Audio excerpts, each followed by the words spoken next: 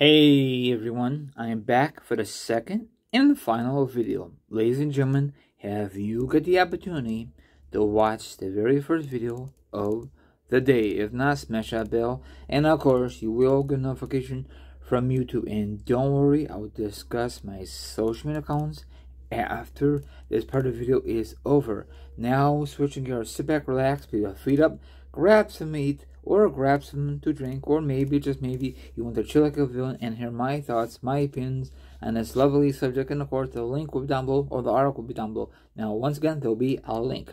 Let's get on with the show on road. Now, what is your favorite Edge documentary so far? What is your favorite one? There are so many different ones. I remember back in the day, way before the WWE Network, he had a nice documentary with this case. And, you know, this is the time when he was a radar superstar. I used to have it. I got rid of it because... I just got rid of it because I was moving, you know. So I should have kept it, but whatever, you know. I don't know if it's on Peacock or not. Probably just the matches, not the documentary. But this guy is awesome. Now, Edge made an appearance on a Bustin' Open Radio to discuss a wide range of topics. Now, the topics, you guys check out, I guess WWE is filming a new documentary of Edge that is awesome. I'm assuming they're going to mention of him coming back from, you know, no one thought he will come back from the major injury he had. He had forced retirement. He doubt all the doubters out there, and guess who did? He signed a 3-year contract back in 2020. He has some great rivalries, especially with Randy Orton. I don't care for that match during the pandemic, but whatever, you know what I'm saying?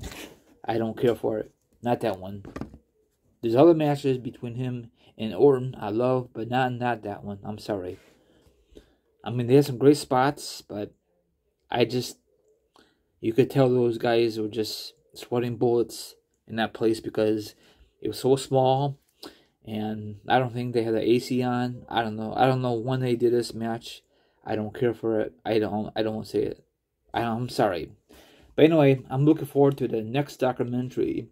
Hopefully, they show some more stuff between him and Seth freaking Rollins, behind the scenes, how it all started, and all good stuff, you know. And then I don't know if you guys know, he signed a contract during the 2020. He says, if I come back, I'm not going to win any championships. That's good, because most of these Hall of Famers or future Hall of Famers, they want one more glory. They want one more run. They should take the same page of the Edge. Like Goldberg, you know. Did he really need to win championships late in his career? Absolutely not. Do they get paid more money if he become champion late in his career or just overall? Please let me know. If that's the case, then maybe that's why Goldberg wants to win championships after championships after championships. That makes no sense. You should give it to the young guy. Okay? But whatever. I'm not the people who's in charge backstage. So, we all know that he's married to Beth Phoenix. Probably they can discuss that, and probably they can discuss his favorite Hell in a Cell match and all that other stuff, you know. You know, this might be the last of we've seen Edge at WrestleMania, or he might take he might be gone a while and he might come back at SummerSlam, and he's gonna retire regardless. So it's sad to say that, but our athletes that we grew up with are getting old or about to retire, and you know, there's no such thing. We all know that there's no such thing of retirement, because they always drag them back in some capacity.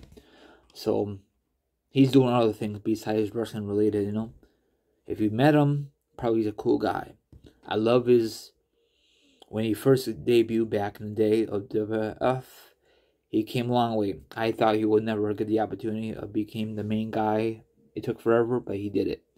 I remember the time when he was the very first Money Bank winner back in 2005, WrestleMania 21, and the rest is history. And of course, eventually he became radar superstar. That will never work in today's modern era with that gimmick. No way in hell.